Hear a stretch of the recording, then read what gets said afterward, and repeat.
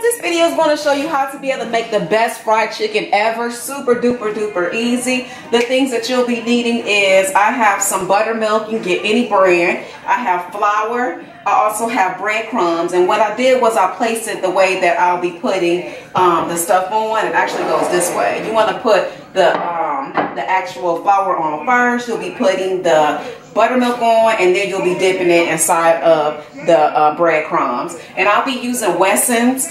You can use whatever type of oil you like. I like to use canola oil. What I like to do is go ahead and get this set up. My hubby is actually on his way, but not yet. So I'm just going to go ahead and get the chicken breaded, at least so I can have something done. And once I get it breaded, I'm going to put it inside of here and just lay it out. You'll be so surprised sometimes when you let breading sit for a while, it just holds better and it tastes better too. So I'll show you. First, what you want to do, you guys, is make sure you rinse off your chicken.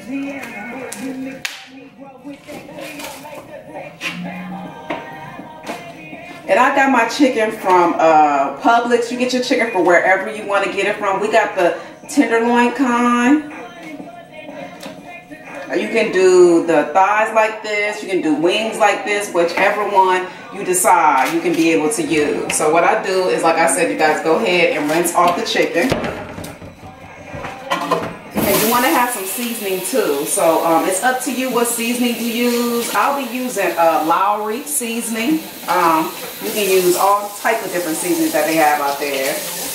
And you don't even got to use seasoning if you don't want to. You just rinse the chicken off. And make sure you clean up as you go. You are working with meat, so you're not trying to cross-contaminate anything. Okay, you guys? Okay, so what I do now is I put the chicken inside of the flour. Make sure you get it nice and coated.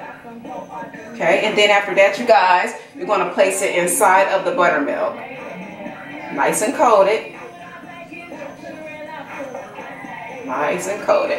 And now what you're going to do is put it right inside of the breading. See, if you have everything laid out correctly, you can just automatically put everything in. It makes it so much easier. Remember, you guys, you know my motto: as you cook, you clean up as you go. So just put it all deep in there. Make sure you got it nice and in there, and make sure it's nice and coated. So now what I'm going to do, you guys, I have my aluminum foil. I always put aluminum foil on the baking sheet, and I'm just going to go ahead and just lay that right inside of there. And what I'm going to do, you guys, is I am going to just let it sit. I'm going to put it in the refrigerator and then let it sit in there. And then once he called me, I'm going to put it in the hot grease. Just coat it. And you don't have to pre-do it. It's up to you. But like I said, I figured I can go ahead and get this together versus wait. I want them to have it nice and hot. So we put it on one side, coat it nice and good. And then the next side you coat it. Just make sure you coat it, you guys, really good. Okay. And then you take it and you just kind of just lay it right inside. You might have to wind up refilling your breadcrumbs, because sometimes you do have to do that. You might get away with not, but more than likely you probably do have to put some more breadcrumbs in here. So just coat it real nice and neat.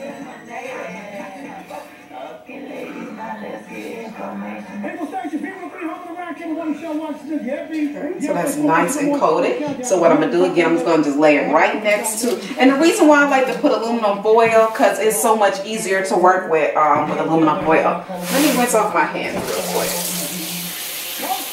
Now remember, you guys, you're working with meat, so you want to make sure you're rinsing your hands and stuff properly. So I don't want to make this video too long, you guys, but keep on. Each tenderloin or each piece of meat that you have, go through and dip it. And like I said, you guys, you may have to put more flour and breadcrumbs in there. Okay, you guys? Okay, you guys, so I am done cleaning up. I made sure I, again, clean up as I go. I already washed the dishes. And now I'm just about to put this in the actual refrigerator. So like I said, my husband on his way, but not right now, and I want it to be fresh and hot. So I'll just cook it like almost maybe about 20 minutes before he get here, because I still got to cook the rice and stuff. I have not put the rice on either. I do have a good video to show you how to cook rice in 20 minutes, the excellent rice. I will provide that video to you, but again, I'm just going to go ahead now. And this is how the braiding and stuff looks. It looks really, really nice. I'm telling you, the longer you let the braiding stay on, the more actually it sticks to everything. You don't have any problems.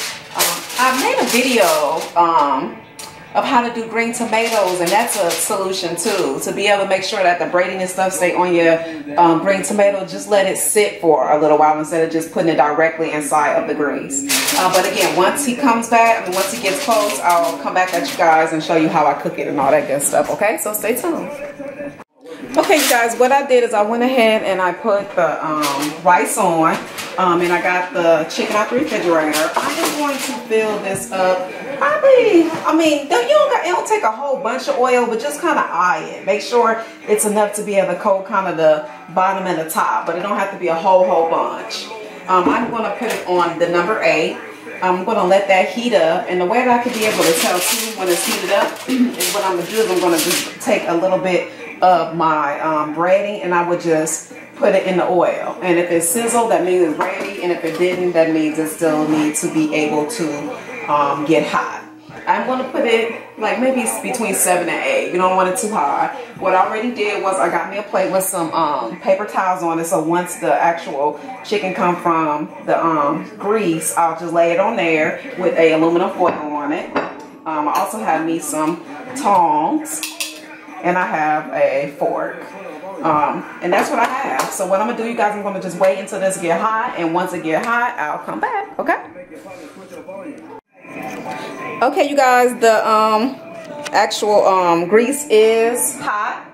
Again, like I said, if you want to test it, you can always put a little bit of the breading in, which I already did anyway. I'm going to go ahead and put, I probably can get maybe 3 to 4 in there. I'm not for sure. Let me see, because these are pretty big. And just lay it in there, nice and neat. And I find that it's kind of easier to use the tongs to put the chicken in versus the fork. And don't put too many, you guys. So since I got 3 more left, I'm just gonna go ahead and let the 3. But if I had like a whole bunch more left versus grand total 6, I probably will put 1 more. But you don't want to crowd the skillet, because if you crowd the skillet, that's when it don't cook good. So let it cook real good on one side. Once you see it start browning, that's when you turn it over to cook on the other side, okay?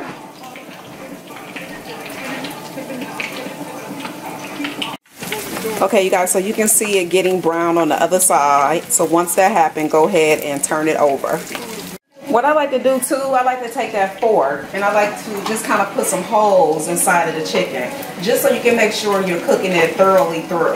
I cook one side and then I cook the other side. I cook both sides twice, but not making sure I don't overcook it. And then when I turn it on the other side, I'm going to stick that fork inside the other side, just to make sure that you're cooking the whole way through.